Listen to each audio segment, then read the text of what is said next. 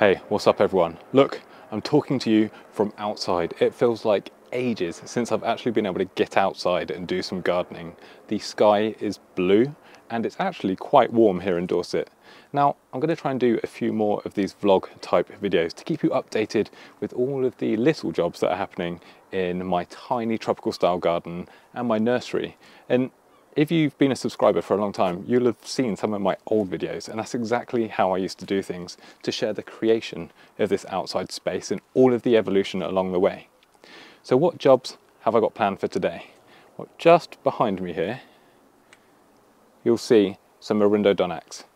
Arundo donax is a giant weed that I like to use as a substitute for bamboo because it's much better behaved and it's insanely fast growing. So it's really good for impatient gardeners like me. So the first job that I need to do in propagating this is clean some of those glass jars that I use for rooting water that you might have seen in my last how-to video. Now the only problem is you can see my crocs in this shot, so you know the style that I usually crop out of the camera's view. Nothing wrong with crocs, they're great for gardening. Please don't judge me. So I'm just using an antibacterial spray and a little bit of water with a scouring pad because I use these jars over and over again. These are old pickle jars and they're perfect, really, really good size for propagating plants from stem cuttings. Now I'm just going to place those in the greenhouse, and it's lovely and warm in here. You can see plants like this mountain papaya, which is Vasconella pubescens. It's just pushing out leaves so early in the year. This greenhouse drops down to about 4 degrees at night because I can't pay the price of electricity bills at the moment. So I'm only just keeping the frosts off, but for the majority of the half-hardy plants that I'm trying to overwinter this year, it's been perfect. And I'm surprised actually just how well the papaya has adapted, but it's taller than me now. It keeps growing over winter and it's brushing the top of the greenhouse. So this year it's going outside. I might plant it in the ground just to let it do its thing for one last year. Hopefully I'll get some papaya fruit and maybe some seeds, but that's not what I'm doing today. I just thought it's quite cool to show you that. I'm going to start chopping up the Arundo donax now. Now the great thing with Arundo donax is it can be propagated from canes. So I've been and raided a friend's garden today. Thank you, Dave. And I'm going to have a go at propagating these. Now I did try some of my own in autumn, but it was a complete flop. None of them rooted and they all just turned to mush. And although we've had really, really cold temperatures, these were up against a stone wall and that microclimate has kept some of the green in the stems. So I'm hoping, fingers crossed, that it works. You don't know unless you try.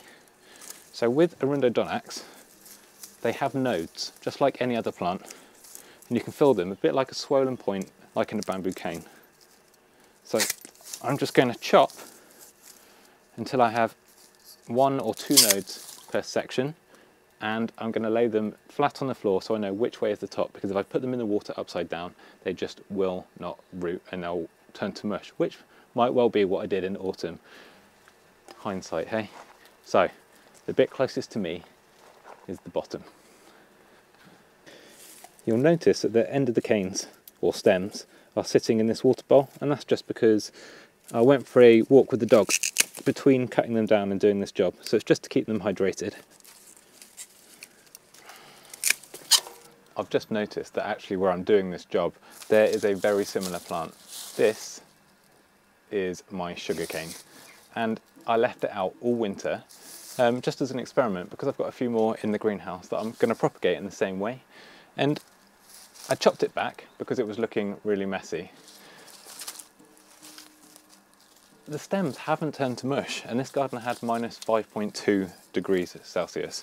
So perhaps there's a chance it will reshoot from the base or maybe from the side of the stems. Time will tell. Right, that's enough. Time to go and stick them in our glass jars.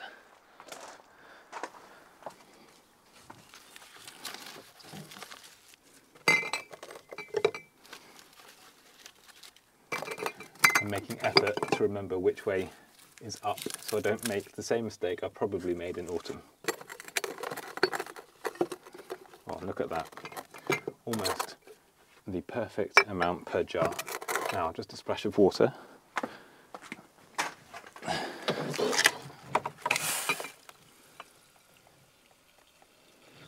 Now I'm just going to change the water in these jars every 2 or 3 days to stop it becoming stagnant. Just like I said in my video explaining how to do this earlier in the week, which I will put a link to below. And it's job done. I'm going to sit these on top of a heat mat because heat will just help these jars root and then, well, hopefully root. I find with these stem type plants, the Arundo donax and the sugarcane, that they tend to produce shoots before they produce roots, but if you're patient, they should do it. Keep watching, subscribe, and you'll find out. Now on closer inspection, the unheated propagator that I've got sat on top of the heat mat is completely chocker with seeds at this time of year, so it's going to go into the veto pod instead, and the heat in there should help bring on roots. Let me show you what else I've got growing in the veto pod at the moment. So I'll just sit that in there. We've got some Justicia carnea, which is the Brazilian plume flower.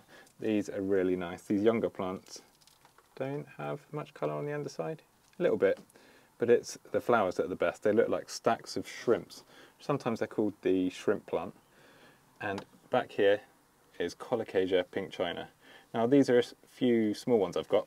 I've got some absolutely enormous ones that I'm going to split and divide, so they should be available in the next few weeks because the weather is really starting to warm up. And yeah, a Begonia luxurians. I'm going to keep this one for myself because it's not quite big enough to sell, but if I nurse it on, then I can enjoy this really jungly foliage in my own tropical style garden this year. Now something else that I mentioned in my how-to video was that some people like to mix rooting powder or rooting hormone in with the water when they're propagating plants this way. I don't do it. It might well work, but it's something that I've absolutely never done. I like to keep the water as clean as possible. Like I say, I'll refresh it every 3 to 4 days, but at the very, very minimum, once a week. And that's good enough to keep the water clean and to keep the environment healthy and just to encourage roots, healthy roots to grow. Like I say, I didn't have success in autumn, so hopefully these will work.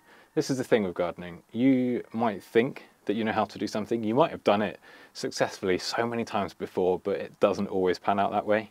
And it's normally when you're showing someone how to do it or that you can do it. So if these don't work, it's your fault because I'm sharing it with you, not mine. I'm actually really pleased with how well propagation has gone in this 8x6 greenhouse this year, considering that I haven't been heating it to the temperatures I did last year. I think last year it was 9 or 10 degrees I kept it in here, so everything was growing away really, really happily. But considering it's been around that 4 or 5 degree mark on the really, really cold nights, things like these aeoniums. So this is one that I can never say the name of, Schwarzkopf, which is one of the darkest leaved aeoniums that you can get. They've rooted really, really well. And again, I've done videos on how to propagate aeoniums, so go check those out if it's something that you might be interested in. Something that's a bit special is this. Now I call it Isoplexis canariensis. The common name is the Canary Island foxglove. I grew these from seed, and it's a really nice evergreen shrub if you have mild winters. But I think now the name has changed to digitalis, so it's in the same family as the native foxglove here in the UK. But this is well worth growing because it has this fiery orange spikes and it repeat flowers, unlike the native foxglove. Now it's not just inside of the greenhouse where plants are starting to thrive with all this extra sunlight and all this extra warmth.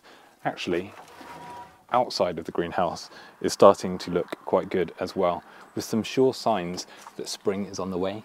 I don't know if you can see here, the roses are producing shoots, and down here we've got buds on some of the more woody plants. So this is Sambucus nigra, which is a really nice dark leaved plant that is just an easy to grow hardy foliage plant that looks really exotic and contrasts beautifully against green foliage in the garden. So it's time for me to head out again now. I need to post some of the Seed Club subscriptions and some of the seed orders which go out with the Royal Mail. Actually, this morning was packing day as well, so I was up early getting those orders done. I like to squeeze as much as possible into a day. Thanks for following along. I think next job on the list is probably possing on some of the Brugmansia, that's the angel trumpets that I've rooted over winter in the glass jars, just like I'm doing this Arundo donax, the giant reed. And Brugmansia is great because you can keep it in the jar all winter long. So long as you keep changing the water, it's happy. So I will see you in the next video when I'm probably doing that.